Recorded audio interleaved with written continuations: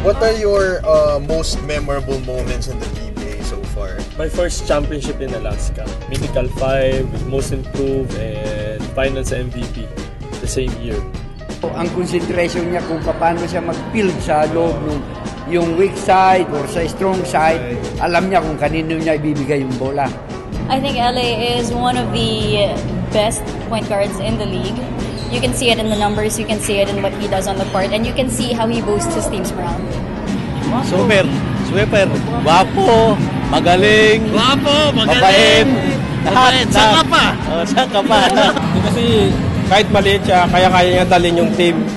At saka na-prove niya naman napa-champion nila yung Alaska. Isa pa, mabilis, tsaka kung siya maglaro sa loob ng court.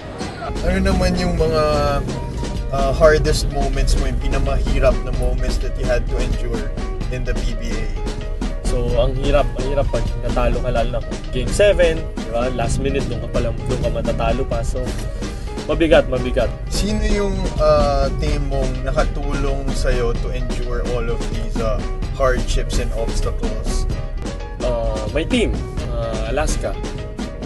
I can say na malaki ang utang na loob ko sa Alaska because sa Alaska talaga doon ko nalabas yung totoong game ko. He's tireless and he's full of energy. He's all over the floor. Very competitive.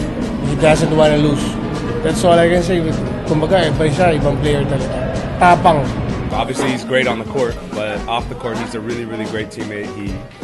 He's sincere when he hangs out with you. He talks to you. He looks after you.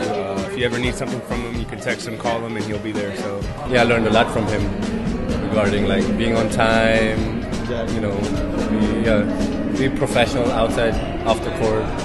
Like a little short guy just all over the place, ready to fight somebody. He's not afraid to go in the paint and do some dirty work. He's always out there chattering.